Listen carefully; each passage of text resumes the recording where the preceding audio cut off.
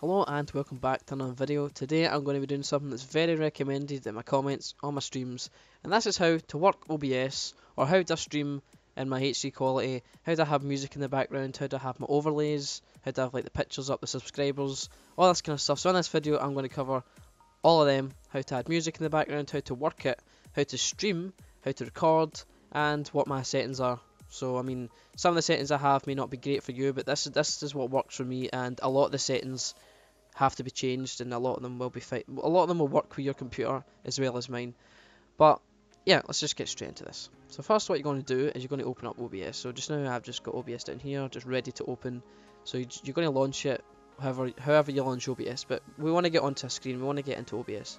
I've got the studio version, and this works with any other version of OBS, they're more or less the same, just stuff is different places, but everything's here, so they're both the same.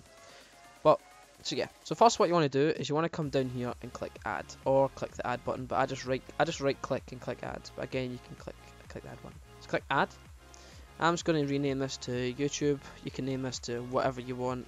If I could spell this would be great. There we go. So now I've just got a blank screen. Now what you want to do first is you want to come to the sources. So we were in the scenes just a second ago, but now I want to go into the sources. So again you can click the add button. I like right clicking, add. And then what we're going to do first is add a game capture. So depending on what you're doing, for just now when I'm recording this, like this OBS, I'm recording OBS with OBS. I use a display capture. This is if you want to maybe play a game online, maybe something that records your Chrome or Internet Explorer, whatever you're using. But if you want to stream Minecraft or record Minecraft or GTA, any full screen game, you want to click game capture. So game capture. After that, I just keep it as this. I mean, you could call it Minecraft if you really wanted to. So there you go. And then just leave all these features, just leave all these the way it is, just the default. I mean, you can change this up here, capture any full screen application. You can change it to Minecraft, but you have to have Minecraft opened first for that to work. But I just prefer keeping it on. I just don't touch any of the settings on this one. So as you can see, it's still a blank screen. Now that is because we don't actually have Minecraft open. So if you have Minecraft open or any other full screen game, it should automatically, once you click on the game and you're in full screen mode, it should automatically come up. I'll show you that at the end, nearer on the video, nearer to the end, sorry.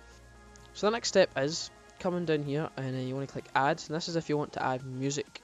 We'll go on to how to add overlays in a second, but for just now we're going to do music. So if you want to add music, you want to come to add, and then this little thing over here called media source. Again, you can name this to whatever you want. I don't care, no one cares, whatever easy for you. I just keep it on default because it's easier for me for just now. And then you want to come here. So this is where you're going to put the file source, or the file location of the file, like it says there. I usually tick loop because if I'm streaming for maybe a couple of hours, I want the music to keep playing without me clicking another one. So again, you can have that ticked or not. You want to come to browse, and then I've already got a folder. I've already got into this folder here. So I just kept it on my desktop. I named it YouTube OBS, and I downloaded some NCS, and it's no copyright sounds. Their music is copyright as long as you put them in your description or mention them somewhere on your channel. You have to go into their channel to look at the requirements, but I use this music, and yeah, it's 30 songs. It's about 2 hours long, so there's a whole load of songs in there, so you don't really hear many repeats. So this is if you're streaming. This is kind of if you're streaming. So I just click this file, click open, and then OK. So now you can see. I mean, you can't hear it just now because I'm not recording this, but here's the sound. I'm just going to click this off just now, but you get the point. You can have this on, you can turn it down, because see when I'm talking, see if you look at this, the music's actually louder than me talking, so I tend to move this all the way down to here, like that. So see when you're not talking, so I'll not talk just now. The music is right up to there, so it's in level with when I'm not talking. It should be as loud. It should be loud enough to, not go over my speaking, so people can't actually hear you. That's quite important. You don't want to have recording where it's like boom, boom, boom, boom, and you can't actually hear you talk. That kind of defeats the purpose of the video. But anyway, so that's a tune playing for 2 hours. It's on loop. It can play for as many hours as you want to record. But anyway, after you've done that, you want to click come to add again. Now this is if you want to have an overlay. So I'm going to click on image, OK, again, name it whatever you want, browse. This should take me to my YouTube OBS again. As you can see, I should be able to click, oh, no I can't, that's fine, doesn't matter. You should have something PNG, GIF, as again all these different types, but usually it should come up first. So this is my overlay. I can just click on it, click open, and then there it is up there. It's already scaled. It's all perfect size. If you want to know how to make overlays, you can go and I can make a video, or you can search it somewhere else. But again, speak in the comments and stuff like that. And tell me what you want. So I've just got my Twitter up there, and that's obviously my YouTube name, and I have my sub count up here. I just have mine over here. Just click on live sub count. If it let, yep, sorry, there we go, add, and then it adds a website, and then I can just resize it to whatever I want, put it in the wee box over here, just like that, and voila, there it is up there. I mean, I can show you how to do it in another tutorial, but it is a plugin with an OBS you have to download, but that's more or less my YouTube setup. That's all my YouTube setup, the looks of it, the sound, the quality, that's all that done. So yeah, let's go up to the settings. So what you want to do is you want to, once you're on this page, you want to come up to File, and you want to go over to, so File, Settings. Once you're in Settings, you come up with a whole load of menus. Now, I'm going to go through each one of them and show you my settings, so you can change what you want. I'm just going to go through them and configure them, and show you what's good. So, these are my settings. I mean, they might not work for you, but majority of these settings will work more or less 100%. Just depends what you're doing. I can explain that when it comes to them. But yeah, I've got mine on a dark theme. I mean, default is white. I quite like my dark. It doesn't hurt your eyes when you're streaming quite late as well. That's quite important because I've got two screens. So yeah. Anyway, so mine's on language. This page isn't that important. I mean, you can copy this if you want to, but this is just it. This is the streaming part now. If you want to stream to YouTube or Twitch, this is quite important. Now, you should never ever show your stream key to anyone. This is private. If somebody gets a hold of this, they can stream on their account. Stream to your account. So maybe if I gave this away by accident, somebody on another YouTube channel could use this code and then stream to my YouTube channel. So definitely never give this away no matter what. But if you want to stream depending on YouTube, you've got a whole lot of selections of different streaming services. I have YouTube, and yeah, you can just leave the server. It usually automatically does it. And then you type in your stream key, whatever that is. Now you can go to YouTube, or you can search up how to find it, but you should find it on your actual live stream page. It should be at the bottom. You just click it. It should be called stream key, copy and paste it, put it in here, and then that's done. So you want to come to output, and this is one of the most important things. This is where people have the problems. So I click advanced. As simple as you don't get much. Advanced, and then you can go through recording, audio, and streaming. So streaming, I just have mine set to this. Now I use my graphics card, or whatever this is. I'm sure this is my graphics card. You can have it times 264. It doesn't make a difference. This isn't that important. But I'd select your graphics card or whatever comes up. Another alternative should be quite useful. Yep. Rescale. Sorry, output. Don't tick this because you don't want your video being different sizes. Unless you have a smaller screen, then you might want to tick this and then put it to this thing here. This is like HD. But it's already defaulted to that because my screens, they are that. Bitrate, you want to have yours. I have mine at 2500. Now that is quite an important thing as well. You want to have that here. Now I have these at high quality. Again, depending on how good your computer is, you want to set these lower and just test it. Really, you want to record, and if it's not that good, you can change this stuff. Or if you're streaming, you can change it. I have mine set to main, so I think this is quite an important one as well. You want to have yours on main, and then the levels on auto. So once you've done that, that's more or less that setup. It's not that hard, but it is kind of important. If you want to do recording, again, this is what you want to select. Make sure this is MP4. I just have this on one again. I think it's my graphics card, and yeah, most of these settings. The bitrate, I have mine up at 50,000. Now that seems to work for me. I don't know why, but recording doesn't take up as much resources as it does streaming, because streaming takes up your Wi-Fi, it takes up all this other stuff, which all in turn slows your PC down. But bitrate, don't know if that's up too high, but it seems to work for me no matter what, so yeah, I use that. Make sure to set this to 2. Presets, mine's the high quality again. Profile, main, and level and auto. More or less the same as the streaming.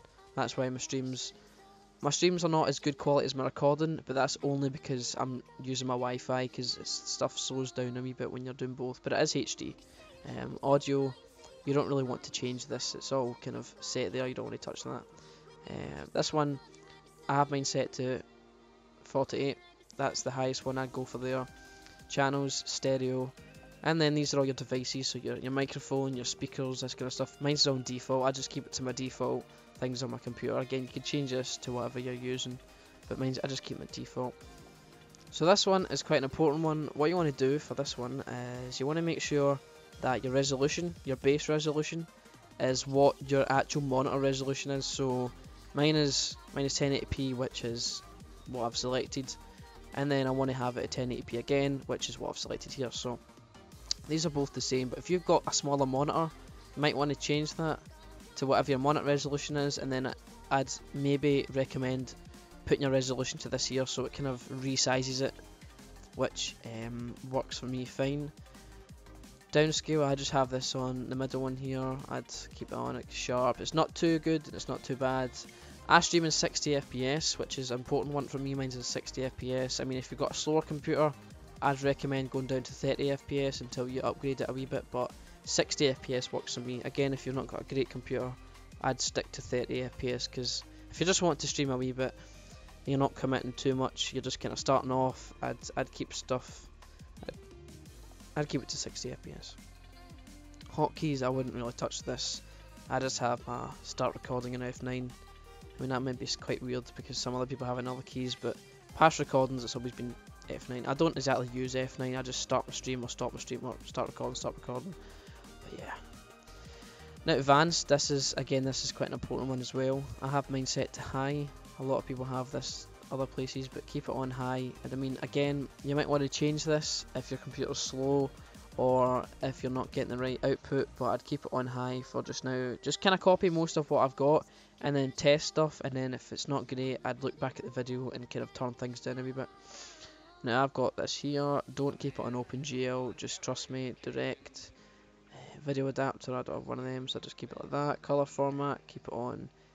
This is my graphics card. I presume it stands for NVIDIA, so I just keep it on whatever your graphics card is. If you don't have a graphics card, RGB or one of the other ones, just whatever works for you, I just keep it on 601 and then full.